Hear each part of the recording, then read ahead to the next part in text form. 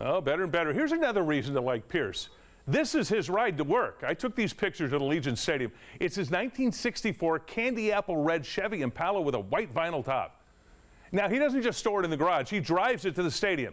Pierce is from Southern California. This car has L.A. written all over it. Of course, he was a Raiders fan in L.A. at the time.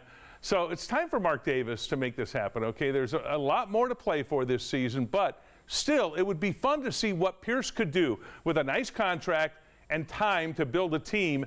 If the Raiders don't do it, I'm telling you, somebody else will, no matter what happens these final 2 games. Okay, we don't normally show NBA highlights, much less Piston highlights, but this is special.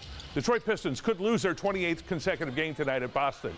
At last check, Pistons here in the dark jerseys actually have the lead in the 4th quarter. We're going to break into programming if there's an update to this game at any time. See us break into Jeopardy with an update on the Pistons Celtics? Probably not. They wouldn't like it. Okay.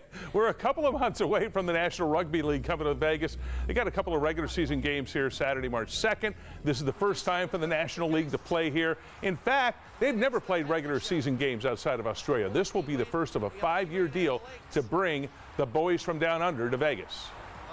And then, of course, Las Vegas, right? It's investing in becoming the sports and entertainment capital of America. Amazing facilities, this amazing stadium. The Super Bowl will be played here just a few weeks before.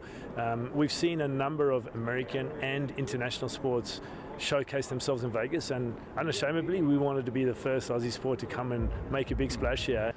This is an amazing game. You know, it's fast, it's interesting, and you know, I've been here several times, but I forget what a beautiful stadium Allegiant is, and I think the rugby guys will get a real kick out of playing here.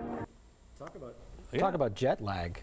Yeah, that will be jet lag. I'm looking forward to this event, by the way. Oh, an update in the program. Pistons up by 1 over the Celtics, 6 minutes left. Breaking news. We'll be back later in the hour. Come on, 28 straight? That's an NBA record if Ron, thank you. If they lose again tonight. We'll be right back.